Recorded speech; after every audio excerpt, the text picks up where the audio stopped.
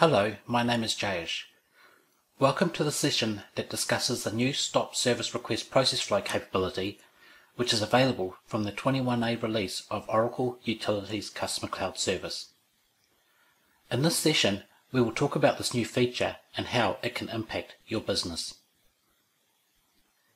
We will give you an overview of the new capability, followed by more detail to explain how you would use it and the benefits to your business.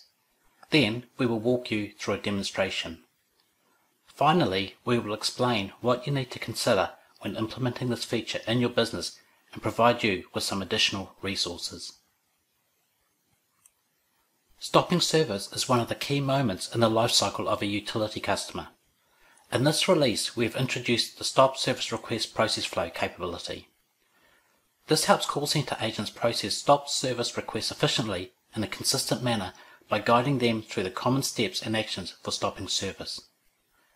A consistent process helps minimize errors, as all the relevant information can be collected at the appropriate time from the customer that is required to successfully process a stop service request. Now, there are two main drivers for reimagining the stop service process and providing this new capability. These being to improve usability and to provide additional configurability compared to previous releases. For improved usability, we enhance the call center agent's experience throughout the entire contact with the customer. This is right from when the customer first calls up and a call center agent identifies and verifies the customer, through to gathering the required information to process a stop service request. To help collect all the required information from the customer in an efficient manner, we consolidated the information to be collected into logical panels or steps within a process flow. This information will then be eventually applied to the relevant customer records such as person, account, service agreements and/or premise. Also, only the necessary information required to process a stop service request is intended to be presented on the panels within a process flow. The second main driver was additional configurability. There are now multiple configuration options and extension points provided with the new capability to support various business requirements. As mentioned earlier, the new Stop Service Request Process Flow capability helps call center agents process stop service requests efficiently in a consistent manner by guiding them through the common steps and actions for stopping service. Here are some of the major highlights of the new capability. There is a visual representation at the top of most process flow panels so a call center agent can easily see where they are in a process flow. At the end of a process flow, a final summary displays key information for the stop service request. A call center agent can save an in-progress process flow. A saved process flow can then be resumed at a later stage to continue processing the stop service request. One or more additional persons may be attached to the account linked to the stop service request. For this, there is an inline person search capability to allow a call center agent to easily identify and then link additional persons to the account. If required, they can also unlink additional persons that are already linked to the account, for example, a flatmate who will no longer be associated with the main account holder. A call center agent can also capture new and updated details for certain predefined attributes. And as mentioned earlier, the configurability associated with processing stop service requests has been greatly expanded compared to what was available in previous releases. There are several business controls or configuration options and extension points to support various business requirements. Now, the new capability is an alternative option for processing stop service requests rather than using the existing start-stop transaction.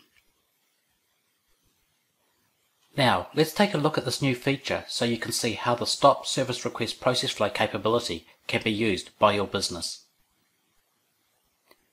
This simulated demonstration is for a customer who is moving out of a property and not moving into another property at this stage. One of the ways to initiate a process flow for a stop service request is via the Stop Service option from the Moving Service drop-down in the Premise Tree dashboard zone. Now, the Stop Service Request Process Flow capability consists of a few key objects. A Stop Service Request Process Flow guides a call center agent step by step to capture all the required information from the customer to successfully process a stop service request. This process flow is based on a specific process flow type. In addition to the process flow type, it also references a specific stop service customer service request type. This customer service request type contains the various configuration options that controls the behavior of the process flow. The customer service request type also defines the type of parent and child customer service requests to be created to assist in processing a stop service request. This processing includes the updating of person, account, service agreement and/or premise records. Let's now look at a process flow for a stop service request based on the base product delivered stop service related process flow type in a bit more detail. The first main step or panel is services to stop. This panel is primarily used to capture the details when and what services are to be stopped. Now, at the top of most panels, there's a Train User Interface or UI element. This allows a call center agent to easily see how far along they are in the overall process flow. There is also a summary header on most panels. This provides high-level information for the stop service request, such as information for the account linked to the premise and context for a stop service request and the stop date. In this example, the stop date for stopping service is currently blank as this has not yet been entered. This will be displayed once the stop date has been entered by the call center agent. After the call center agent populates a stop date for a stop service request, the panel displays the various services for the account that are eligible to be stopped. Now, some services may be checked or selected by default to be stopped, while others may not be. This is what occurs. The services at the premise and context are selected or checked to be stopped by default. Non-premise based services with a characteristic premise matching the premise and context may also be selected to be stopped by default. Other premises and non-premise based services for the account are not selected to be stopped by default. The call center agent then, if required, selects or unselects services to be stopped to override any default selections.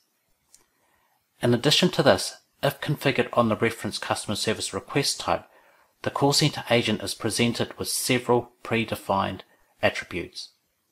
Some premise-based attributes may need to be updated as a result of stopping service. New and updated information captured on the process flow is later applied to the related premise record. A call center agent may also be able to capture stop service nodes to pass to field activities for stopping service. When the next button is clicked, the call center agent is navigated to the second main step or panel of the process flow for the stop service request. This is the Person and Account Details panel. This is where all other person and account related information is gathered. The various sections on this panel include Main Person, Other Persons on Account, Auto Pay, and Other Account Details. We will now look at each of these in a bit more detail. Let's look at Main Person first.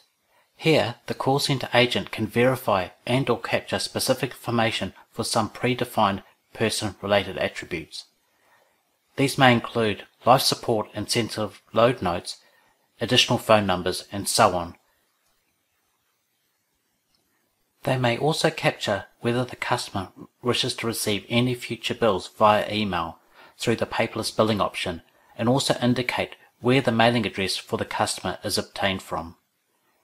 An implementation configures which predefined attributes may appear here.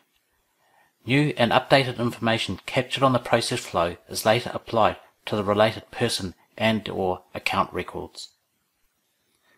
The second section on the Person and Account Details panel is related to other persons on account.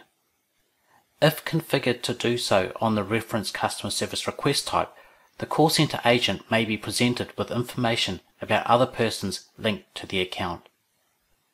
The call center agent can remove other persons linked to the account if requested for example, if a flatmate is no longer going to be associated with the account. The call center agent can also verify and/or capture specific information for some predefined person-related attributes for other persons already linked to the account. An implementation configures which predefined attributes may appear here. New and updated information captured on the process flow is later applied to the related person and/or account records. The call center agent can also add other persons to the account for the stop service request. When they click the Add Another Person button, a person search window opens up to allow them to search for the applicable person record. The person's name may be optionally combined with a phone number, email address, and/or primary identifier for the search. An implementation configures whether a phone number and/or email address may be used as search options. An implementation also configures which types of primary identification may be used as search options. From the return list, they can select the applicable person record to be linked to the account. The third section on the Person and Account Details panel is related to autopay. Here, the call center agent captures whether the customer wishes to pay any future bills by automatic payment and then captures the required details. The fourth section on the Person and Account Details panel is related to other account details. Here, the call center agent can verify and/or capture specific information for some additional predefined account attributes. An implementation configures which predefined attributes may appear here. New and updated information captured on the process flow is later applied to the related account record. When the call center agent clicks the Finish button, they are transferred to the Summary panel. The Summary panel is the end of the process flow for a stop service request. Now, as mentioned earlier, along with the process flow, parent and child customer service requests are also created for the stop service request. Here is the parent customer service request that was created for a particular stop service request. This is based on the reference customer service request type for the process flow. Now, once a process flow is completed, the parent customer service request takes over. Several things then occur. Person and account records are updated with any new and updated information captured on the process flow. All service agreements that need to be stopped are initiated to be stopped. And a customer contact is created if configured to do so to additionally capture the interaction with the customer. The parent customer service request then waits and monitors the various service agreements that were initiated to be stopped. Once all these pending stop service agreements have been stopped, the parent customer service request initiates the update of the applicable premise records with any new and updated information captured on the process flow. The stop service request is then considered complete. The updating of person, account, service agreement and/or premise records are all performed by specific child customer service requests which are managed by the parent customer service request. For updating person, account and premise records, each record has a corresponding child customer service request. These being customer service request person, customer service request account, and customer service request premise. Likewise, for updating service agreements to be stopped, each service agreement record has a corresponding child customer service request SA record. These child customer service requests can be considered to be staging records that update various master records for a customer. For further information about the stop service request process, refer to the Stop Service Process and Request section in the Customer to Meter Business User Guide. In this implementation advice section, we will go through what you need to consider to enable the Stop Service Request process flow capability in your business. There are two main tasks that you should complete to enable the new capability. First, you must configure one or more customer service request types for Stop Service Request processing. These contain the business controls or configuration options and extension points to support various business requirements. Process flows and back-end customer service requests use these for processing stop service requests. Next, you must configure an action method for stop service request processing. When initiating a stop service request, the solution initially creates a process flow and stop service customer service request for back-end processing. The process flow type and customer service request type for these are derived from the action method. For further information on these tasks, please see the Implementing Stop Service Request Process Flow video for more information. For additional information about the new Stop Service Request Process Flow capability, please see the Oracle Utilities Customer Cloud Service Library on Oracle Help Center, which is available at docs.oracle.com. This concludes this presentation. Thank you for watching.